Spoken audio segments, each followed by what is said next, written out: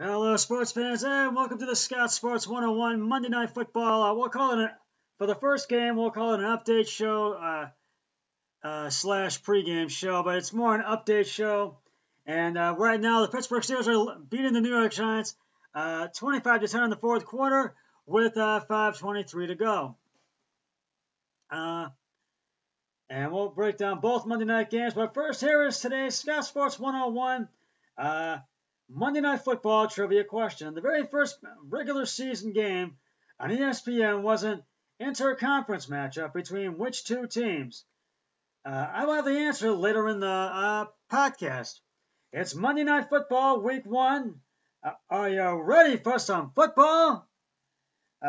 We have two Monday night games for you tonight. The early game, which is winding down right now, has been featuring the Pittsburgh Steelers and the New York Giants at MetLife Stadium in East Rutherford, New Jersey. The Giants are looking to bounce back after a horrendous, struggleless season last year. Andrew Thomas is one of many Giants rookies set to make his debut tonight, along with other Giants rookies making their debuts tonight as well. Expect the Giants offense to really have a big game, and the defense to have a big game, and I also expect Saquon Barkley to really catch their Eli Manning's passes and just to run through the pocket and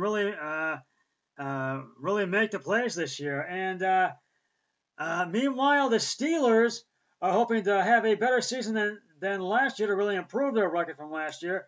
They got quarterback Ben Roethlisberger back from his elbow injury last year, and they made a lot of moves during this offseason in training camp, in the combine and free agency and the draft, and they had a great training camp, although there was no preseason. And expect Roethlisberger to have a big game tonight, and expect the Steelers defense and the offense to really have a big game, because they really had a big game tonight. The Giants, I mean, they look good early on, but they've been struggling, so don't expect that. I want to get your hopes up on the Giants coming from behind to win this one, but we'll see what happens.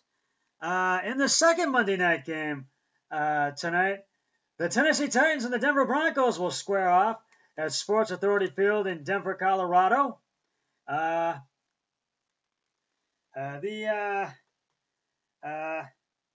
Broncos fans will be watching from home because the Broncos organization is not allowing fans in the stadium right now.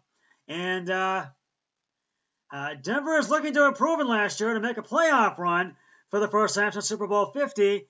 And expect Drew Block in his sophomore season to really attempt to have a big game tonight. And I expect the Broncos offense to really put the pressure on the Titans defense and the defense to put the pressure on the Titans offense. Now, meanwhile, the Tennessee Titans are really looking to bounce back from last year and get back to the playoffs and to really make another playoff run, because they would like to get to the Super Bowl this year, and expect them to have a really big game. Expect their offense and defense to really put pressure on the Denver Broncos offense and defense. And right now we're going to go over all of yesterday's NFL action in just a moment. But right now, it's time to reveal the answer to today's Scott Sports 101 Monday Night Football trivia question. The very first regular season game on ESPN was an inter-conference matchup between which two teams? If you said the New York Giants and the New England Patriots, you are correct. On November 8th, 1987, ESPN televised its very first regular season NFL game. It was a Week 9 contest between the New York Giants and the New England Patriots, which the Giants won 17-10. I will have another trivia question on my next podcast, which will be on for Thursday Night Football. So stay tuned for that. Now to go over all of yesterday's NFL action, and the one from Thursday. First of all, you know that Chiefs beat the Texans 34-20 at Arrowhead Stadium on Thursday Night Football last Thursday. The Buffalo Bills beat the New York Jets 27-17 at Ralph Wilson Stadium, and I gotta give credit to the Bills and their offense. They really had a big game yesterday, and their quarterback I can't remember, and I think a couple players on offense. I'm giving game balls to them. The Green Bay Packers beat the Minnesota Vikings 43-34 at US Bank Stadium in Minneapolis, Minnesota. And I got to give the game ball to Aaron Rodgers. The Washington football team beat the Philadelphia Eagles 27-17 at FedEx Field in Washington, D.C.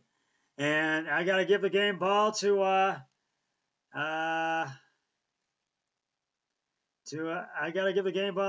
Washington's quarterback. I just can't remember his name.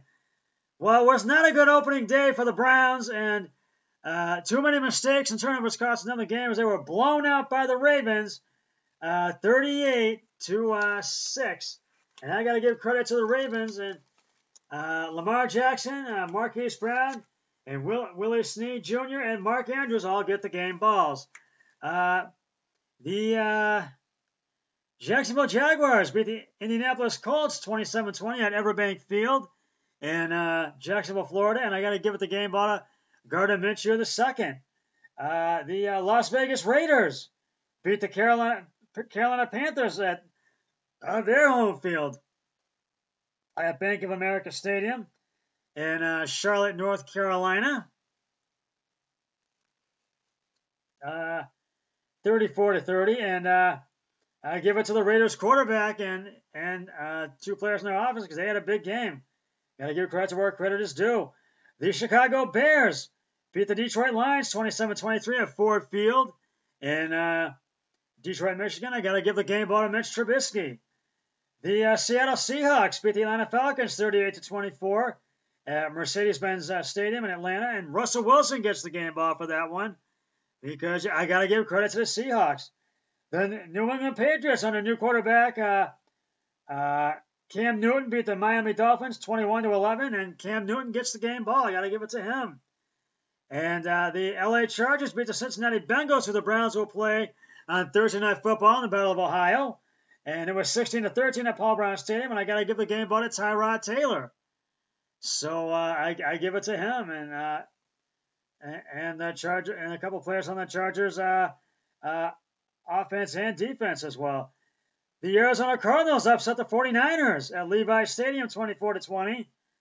And I got to give it to Kyler Murray and DeAndre Hopkins. They get the game balls. The New Orleans Saints beat the Tampa Bay Buccaneers under Buccaneers' new quarterback Tom Brady, and Saints quarterback Drew Brees gets the game balls. The game ball and Randall gets the game ball as well at Mercedes-Benz Superdome in New Orleans, 34-23.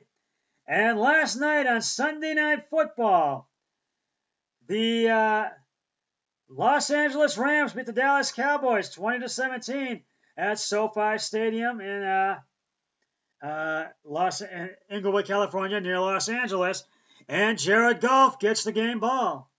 So the Pittsburgh Steelers and New York Giants game is winding down, and we'll see the outcome of that one. But it looks like the Steelers are going to prevail, and I will update you on both games after the Titans and Broncos game has concluded. But right now, the Pittsburgh Steelers are up on the New York Giants, 25-10 in the fourth quarter, with 5:23 to go. Well, that's just about going to wrap it up for the Scott Sports 101 Monday Night Football update show. We'll call it an update pregame show, but it's mainly an update show. And I'll be back with the postgame show once the Titans-Broncos game has concluded. And so stay tuned for that, which gets underway at 10:20 on ESPN. But until then, always remember, be a team player each and every day in every way possible. So long, everybody. 3, 2, 1, I'm done.